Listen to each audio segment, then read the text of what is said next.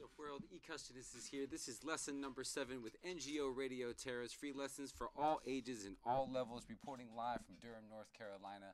Like I said, lesson 7 here is going to be all about touch and tuning. I'm going to be showing you some techniques that I picked up along the way, and hopefully that sheds some light on an oft glazed over subject in the world of drumming. Super important to know how to tune your drums, right? Sort of like not knowing how to tune your bass or knowing how to tune your guitar or any instrument for that matter. The drums are like a chromatic instrument, just like any tonal instrument that's out there, perceived in a different way because of the human ear and because of the limitations of the shell of the drum. But nonetheless, it's a chromatic instrument that's capable of being tuned to notes if you would like it to be. Most of us don't. I don't necessarily tune my drums to any particular note, but I'm going to show you some techniques. I have a great friend and a drum mentor named Jeremy Bean Clemens, and he showed me many moons ago how to tune some drums in a way that really stuck with me. And that's sort of this way of looking at, and of course, it's been many years since this great friend of mine has actually imparted these words to me. So I have sort of resynthesized this concept from my own sense. So that's what you're going to be getting from me today, is this resynthesized concept of drum tuning that I picked up from Jeremy Bean Clemens, which is to say that when I'm in a musical setting where I'm going to be playing more beats, more pocket, more groove,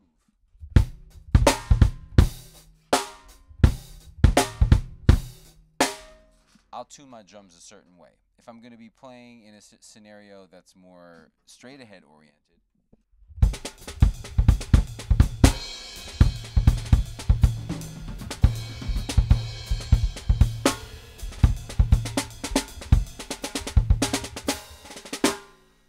I'll tune my drums a different way. A lot of it has to do with the tones I'm going for. Right now, I'm actually sorry to say that I'm going to have to give up the tuning that I have right now on these drums for the sake of education, because I really like the way they sound. But I'm going to kind of destroy the tuning I have and rebuild it for your very ears. So let's start with it. If I were tuning these for and like I said, they sound good right now, but if I were theoretically tuning them for a jazz scenario, they would be pretty close to what they are right now. I have them tuned for a jazz scenario. But not every drum is high-pitched and super tonal like it would be in a jazz context. And in fact, what I prefer to play in a jazz context is something closer to what I would play tuning-wise in a groove or pocket context. But nonetheless, let's just hear how it starts to sound when I manipulate the drums. So a good way of tuning is to go from across the drum, one up, across the drum, one up, across the drum, one up, across the drum, until you get back to the lug that you started at. A lot about touch and about tone is how you hit the drum versus, I like to try and use a tom-tom for a good example because it's more tonal. I am trying to draw the sound out of the tom rather than beat the sound into it.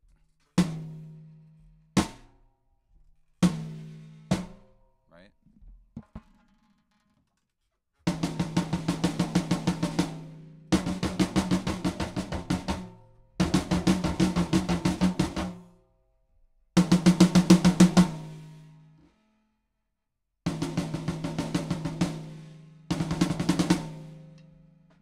Right? You hear the difference in all the different ways that I'm touching it. Let's hear the floor tom.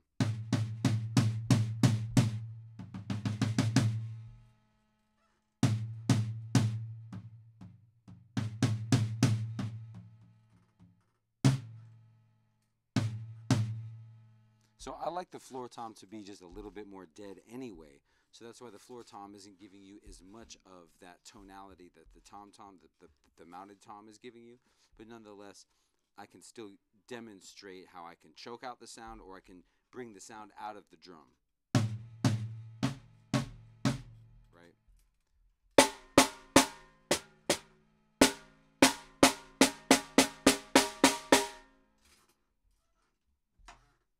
Same thing with the cymbal. We can have tonality with the cymbal. Depending on how tightly you hold the stick and depending on where up the stick or down the stick you hold it, you can get different tones. Let's hear it.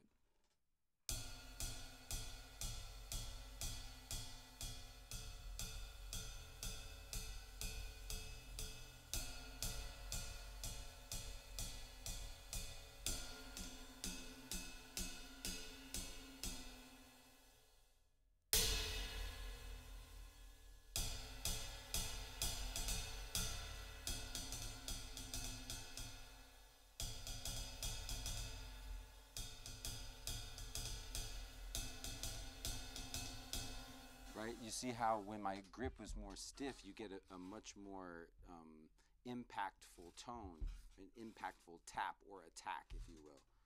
If my hand is more open, it's a lighter, more ephemeral touch, if you will.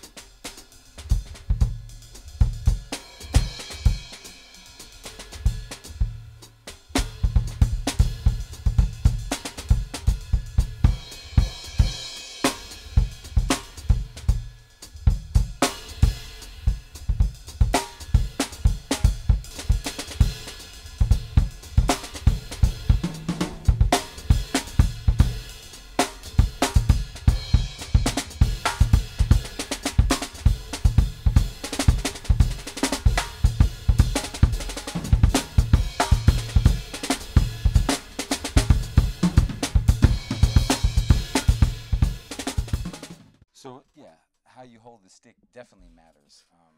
All right, let's give it a tune.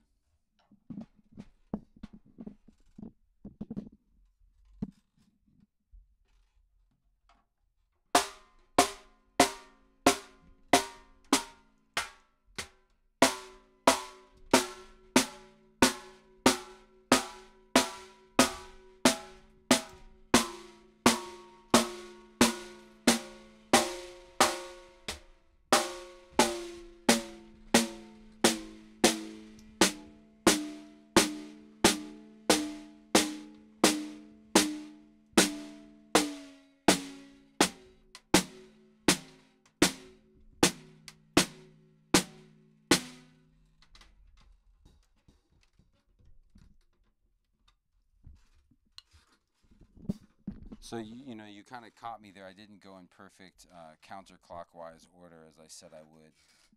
But on my way back tuning up, I'm going to, right? So here we are. The snare is dead. What I like to do from this standpoint is just give each one a full turn, not going in that random order I was going in. I'm literally going to go clockwise and just do this real quick to get it up to a point. Because right now there's like a wrinkle in the head, and when there's a wrinkle in the head, that means it's so dead that you can't even really consider it tuned at all. Right, so now the drum's fully detuned, which sounds kind of cool.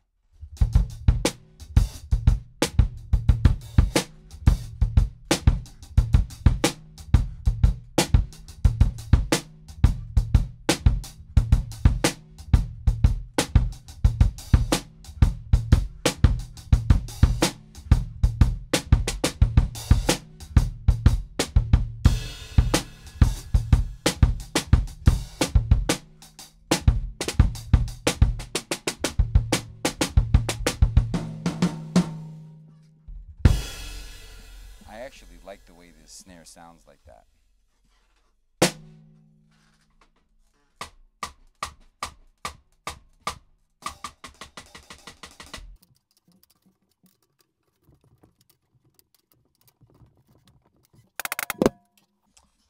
All right, so I'm going to pick this lug right here that's at about 4 o'clock to start my tuning process, right? Like I said, I just do maybe not even a full rotation, just kind of like 3/4 or half to 3/4 of a rotation around 360 degrees. until the lugs start to take into the threading. All right, now once at this point I get back to my 4 o'clock standpoint, now I'm going to go across and then up, across and then up, across and then up, across and then up, so on and so forth. So now I go across. And I'm only doing like a quarter turn here. Up, quarter turn, across, quarter turn, up, quarter turn, across, quarter turn, up, quarter turn, across, quarter turn, up, quarter turn, across. Now we're here back at our 4 o'clock, right? Across. All right, now we're back at 4 o'clock. Let's hear how it sounds. Totally different.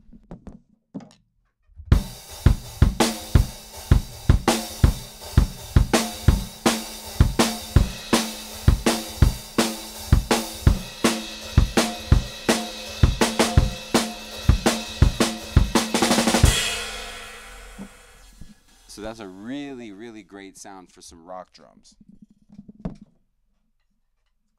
Let's give it a couple more cranks up.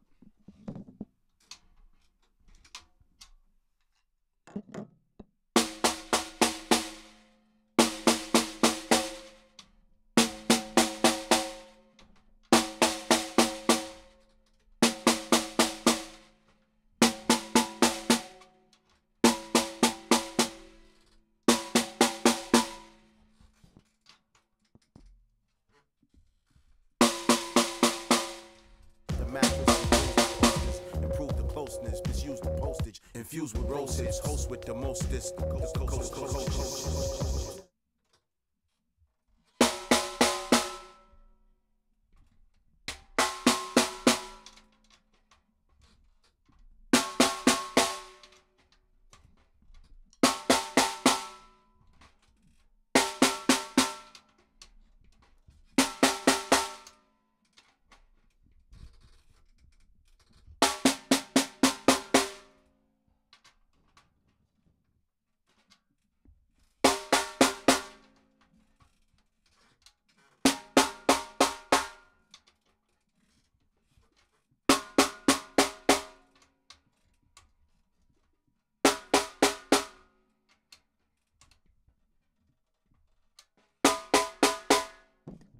All right, so I'm liking it now.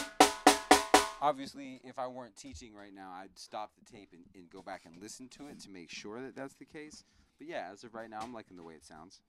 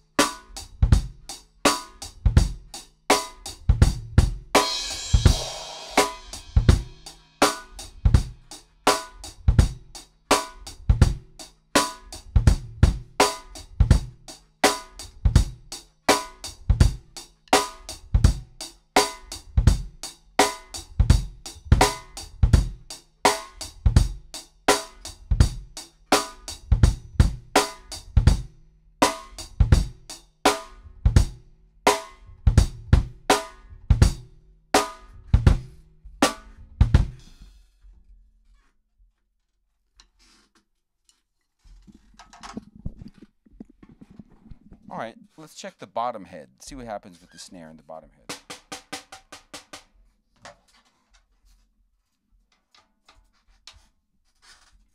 Okay, so what's going on with the bottom head is the bottom head is a lot lower than the top head. And this is what this drum sounds like when we do that. And this is where Bean's suggestion came in, which was that if I'm going for a super tight, almost like pocket gospel or hip-hop sounding snare, tighten the batter side head as much as you possibly can and keep the bottom side loose. You'll get more of a pop out of any drum if you do that. Tighten the batter side, which is the side that you hit, and keep the bottom side loose. Now, when it comes to the bass drum, Bean's suggestion was to keep the non-batter side almost wrinkled at one part. Do this all to taste and to musicality with whatever situation you're playing in. I'm going to go ahead and detune the top head and tighten up the bottom head. Let's hear how that sounds.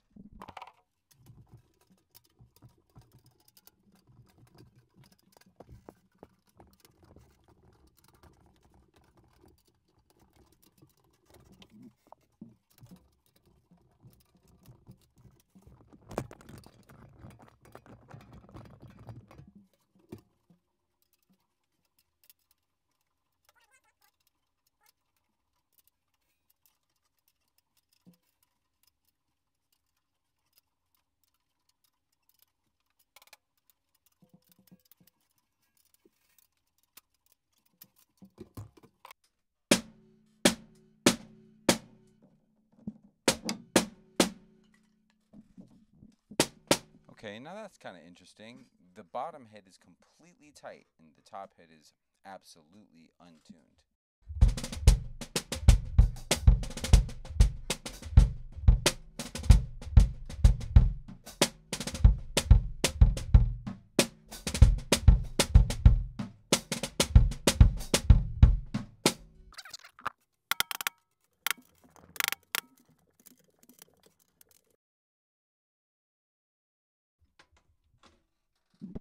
And my visual goal here is to just get the wrinkle out of the center.